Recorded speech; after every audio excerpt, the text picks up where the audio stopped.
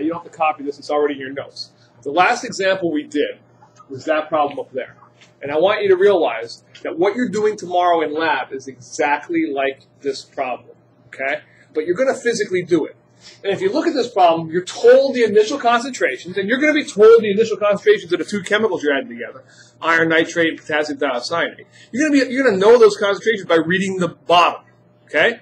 The hard part's going to be determining the concentration of a guy at equilibrium. That's what I'm going to talk to you about how we're going to do today, all right? And so basically, this is the lab we're doing. You don't have to really take, there's no notes to take here in the beginning. The notes are going to be on the back, last 2 pages. You're going to be taking some notes on that lab report, okay? So in this lab, again, you're not writing this down. You don't have to. Just kind of watch. This is the purpose of this lab. You're going to add 2 chemicals together.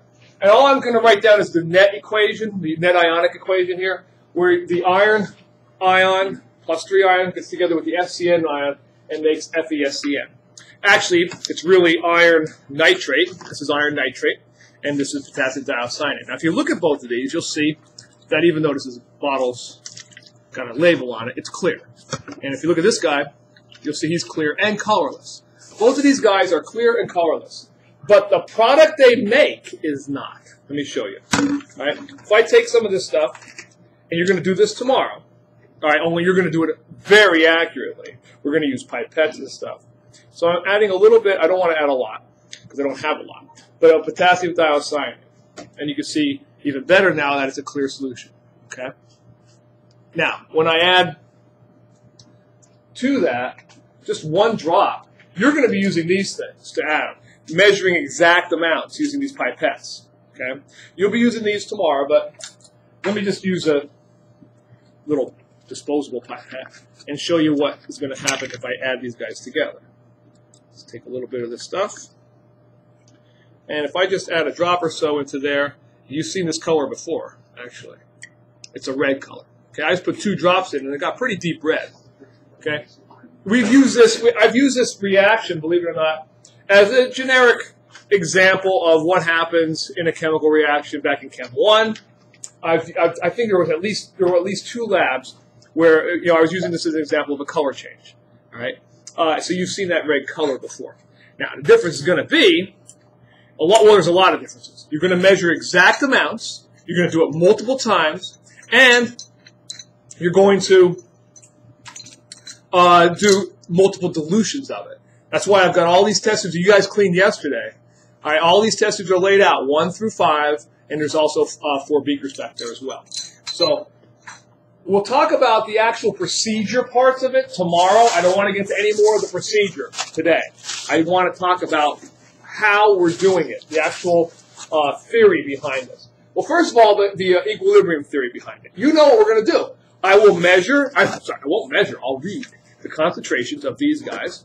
All right, so that will be my initials. I'll know that. You don't have to write this down. There's a chart like this starting in your lab calculations. You'll have the change, and you'll have the equilibrium. Now, you'll know these guys' concentrations, but we'll read this one. We need this other piece of information here. Now, in reality, you can't just read those bottles. Those bottles are going to be, by the way, very small numbers. This one here, 0.002 molar KSCN. This one here, 0.2 molar FeNO3. But tomorrow you're going to learn why you're not really going to use those exact numbers. Well, you can probably tell me right now. If I add some of that to some of that, will their concentrations still be 0.002 and 0.0? No, because they'll be diluted by the other solution being added to it, right? So we'll worry about those dilution factors later. But you can tell their concentrations pretty easily. All right, you'll know that this is going to be around 0.20 molar, and it's going to be around 0.002 molar, and I'll talk about why that's not exact. We'll have to dilute it. But the hard part is getting this one. How do we get the concentration of the product? Because once they react, it forms an equilibrium, and the amount of FeSCN I can tell by the fact that there's going to be a red solution in there. That guy's red. The other guys are clear. I can measure his concentration by seeing how red he is. That seems crazy. I can't tell. There's no numbers associated with red. Actually, there is. That's what we're going to be learning how to do. But it's the exact same problem as this problem we just did yesterday in the notes. Okay, same exact thing. If you want to look at that before tomorrow, you might want to, because we're going to be doing some of those calculations tomorrow. How do we measure the red? How do we measure how red something is? Okay, well, that's kind of weird. What's the matter? Yeah, that thing right there. Yeah, you're looking back at it. That is called a spec 20. It's this thing right here. Okay, and a couple of things I need to tell you. Remember, I'm talking about the theory behind this now. I want to show you how this works, why it works, all right, and how you use it. Go through all of that stuff with you, all right. But we'll go back to the color first of all. Things that we see as red. One of the things you may notice, I can adjust that thing to measure a specific wavelength of light. So these wavelengths correspond to colors. You should remember that from Chem 1. You know, Roy G. Biv, red, orange, yellow, green, blue, indigo, violet, go from 700 nanometers down to 400 nanometers. So something that's red, that appears red, you might say to yourself, okay, well, I'll set my dial to 700 nanometers. Actually, it doesn't work that way. If it appears red, what's it doing to the red light? It's not absorbing it, is it? It's reflecting it, right? So things that appear red, I actually want to set, and by the way, it depends on the actual chemical, but you're going to usually set it somewhere else where it actually is absorbing, the wavelength is absorbing the best. And I can show you wavelengths like that. And we'll set that wavelength dial. Here, this is a nice little schematic of it. All right. That wavelength dial I will set ahead of time to be at the wavelength that iron thiocyanate happens to absorb the best. Because that way we can get the best reading for how red it is, how deep of a red it is, how concentrated it is. Turns out that the deepness of the red, the color red that's in there, is directly proportional to the concentration. And that makes sense, doesn't it? The more of it I have, the deeper red. If I add, right now you can see I can see through that. I could add a little bit more, and it'll get even darker and darker. Eventually it can even get opaque if I add enough concentration of both of them. It could be opaque. All right, not with using probably 0.002 molar of this stuff, but I have higher concentration stuff back there. All right, so you'll all have this knob. You'll never touch this knob tomorrow. It'll be set at 470, I believe, is the wavelength. All these other knobs, I'm going to show you how to use. I'll worry about showing you how to use those knobs tomorrow. You're going to put your sample in here, and you're going to have, it's going to read it. It's going to pass a light through it, and it's going to read the absorbance of it. But let's go through the actual theory behind what's going on, okay? Here's what's happening. Inside that machine, think of there being a prism. What does a prism do? Well, a prism disperses the light. The purple light in this case is traveling slower through the prism, through the medium, than the red light is. All right? And so if you look down here, all these lights travel at slightly different speeds through this medium. All different wavelengths do. And therefore, you separate white light out into its different colors. Roy G. Biv. Okay?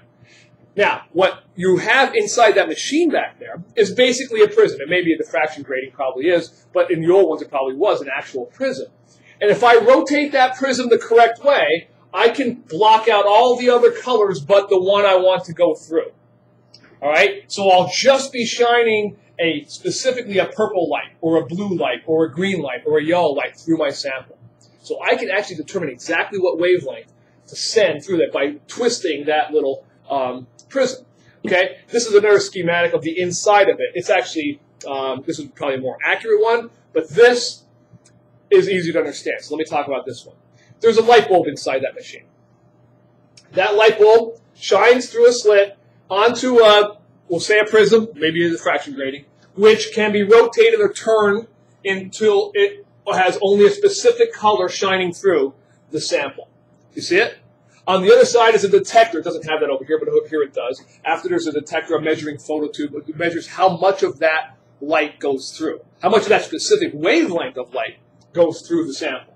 And it's measured on a meter just like this. Now, the new ones today, those of you who are in AP Bio or will take AP Bio, Mrs. Ralphie has a spec 20. It looks just like that one, except instead of a dial, it has a digital readout. All right, but it does exactly the same things. All right, and you're gonna pass your light through here, and there's actually the scale actually has two parts to the scale. The top one is the transmittance. I'm pretty sure our scale goes from 100 over here. Let me black so you can see it. You don't have to write this down. 100 over here to 0 transmittance over here. And the bottom of the scale is going to be absorbance. Now think about it. If 100% is being transmitted through, what would the absorbance be? 0. And over here would be some other number. It's not what you might think. I'm going to talk about the relationship. It's a little more complicated than you might think. But in general, the relationship between absorbance and transmittance is inverse. It's an inverse proportion. Okay. All right. So we're going to measure absorbance. Turns out absorbance is the one that's directly proportional to the concentration, which makes sense.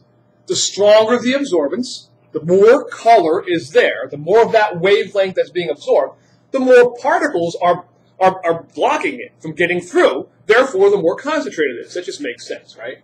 All right. So that's how the machine works. I gotta now talk to you about what I'm going to go over this. By the way, this is all on your paper somewhere. It's all in the lab somewhere. I've got a little description of what to do each time you take a reading. But now I got to talk to you. Now you're going to turn to that last page. All right, the first of the last 2 pages. There's actually 2 sides to that last page.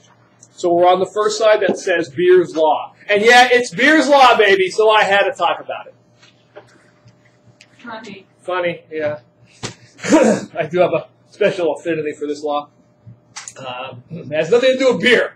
It has to do with, I guess, the guy's name. Beer-Lambert's Law or Lambert-Beer Law. This is one of those laws, by the way. I never used to, like I said, I would just give you the basics I've just given you now. That's all you really needed to know for this lab. But now, because we're doing AP, there could be, quite a matter of fact, I have printed out already for your next test a AP question that I found online. It was a former, previous year's question for one of their free response questions. And it has all to do with Beer's Law and how a spectrophotometer or a colorimeter works. All right, what does Beer's Law say? Well, no surprise, it says this. You can write this down. The absorbance of a colored solution is directly proportional to the concentration of that solution. That's not a surprise. It just said that. And that makes complete sense.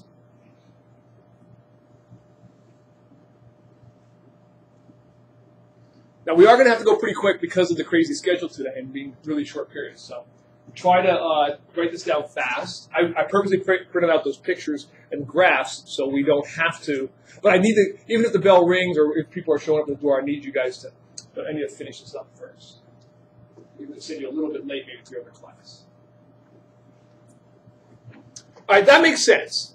The more absorbed, the more color that's absorbed by that sample as the light gets shined through it, the stronger the concentration is going to be. Okay? To determine that concentration, the exact number of that concentration, you're going to need a standard graph. And I've already prepared one for you. I actually found one online. I used to use an old one that I had, but I thought I'd try this one this year and see if it works. You would, to do a standard concentration, it's a standard, you would take known solutions of that particular compound, and you would place them in the spec 20, and you would take readings. And then you would plot them. And you have the plot on the paper right below where you're writing. It looks like that. Okay? This is a classic example. If you graph 2 things, and you see a straight line with a positive slope like that, what does it generally mean? How are they generally related? They're directly proportional, right? And that's what these guys are. All right? So, you did 4, in this guy, whoever did this one, did 4 standards. He plotted those. It came out to be a nice straight line. Didn't we just do this? Remember just doing this for the rate of the reaction? Remember? Kinetics? Josh, you weren't here? I guess you were absent. For the, probably. That was for the, but yeah, I think you were. That was for the kinetics lab where we're measuring the rate of the reaction, collecting gas every 3 seconds, every 3 minutes. No, every 3 millimeters. Yeah, he was out. Okay.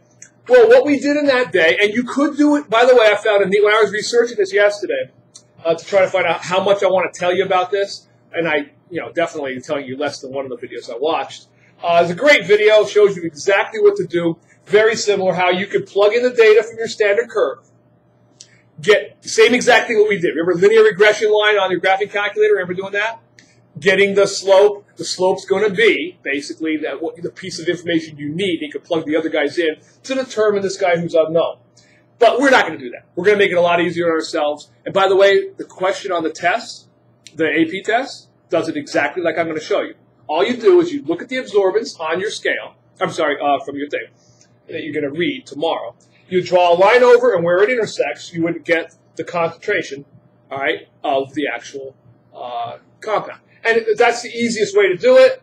It makes sense without having to plug in and get the linear regression line and the slope of this thing. It's a lot easier to just do it that way, okay?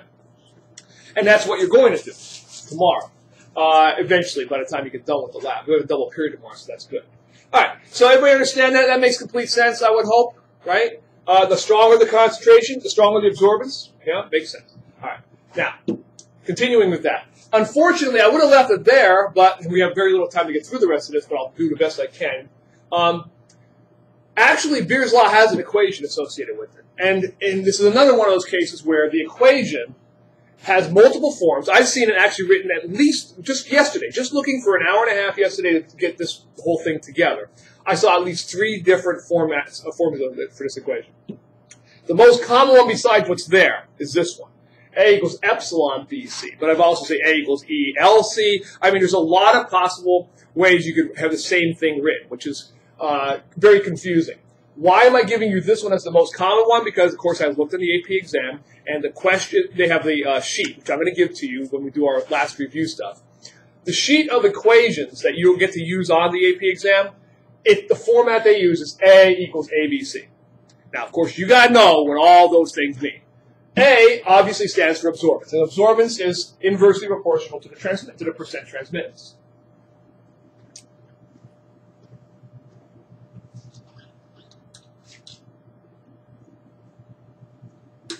Transmittance got cut off a little bit there at the end.